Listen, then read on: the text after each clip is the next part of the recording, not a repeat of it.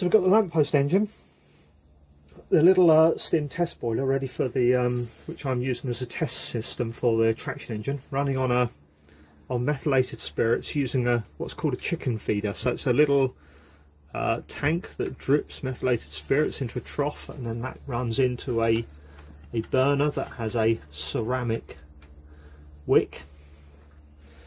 Looks like we're up to about 40 psi, so if we just get this in the right place, I think as we open this valve we should get this engine running, and it is, and it's lighting up. Just fabulous.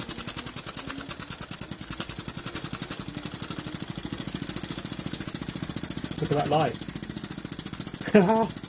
You need a bit of contrast. I have to hold something over here just to stop some of the light coming into the workshop, but running on steam. How fabulous is that?